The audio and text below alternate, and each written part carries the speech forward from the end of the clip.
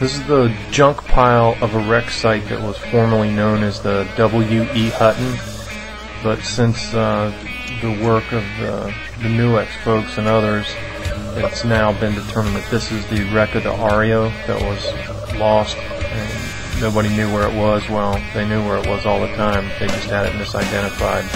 But this is the Ario.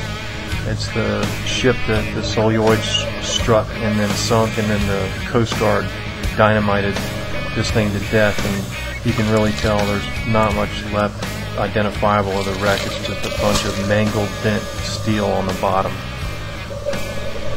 These are two sand tiger sharks. I don't know how well this is going to turn out on the YouTube, but there's two sand tiger sharks. The one in the center of the frame charges off here in just a second, and right there.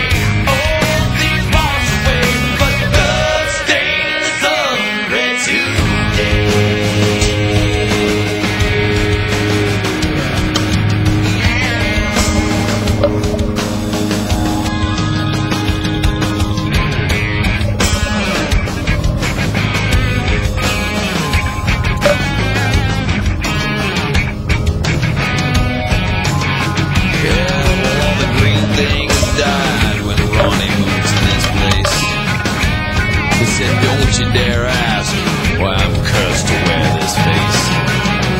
Well, now we all know why. This is the sand tiger shark. There's a dead grouper on the ground, and this shark was just circling this grouper. And I was staying away from it, but Jeff didn't know any better. And you can see me kind of ducking for cover. This shark was acting really aggressive. He was darting, he was circling, his pectorals down, he was arching his back. He was just really aggressive. So I'm trying to get in cover here, just swimming toward the shark. And Jeff doesn't understand sharks at all. He just views them as a nuisance. So he's swimming toward this thing. Then he recognizes his aggressive behavior. This is me trying to signal, and that's why the camera's not filming anything in particular. I'm like, you might not want to go over there, Jeff. And then Jeff got close enough and figured it out. But this shark was acting real aggressive. It was a lot more vivid and clear in my memory than it was on the video.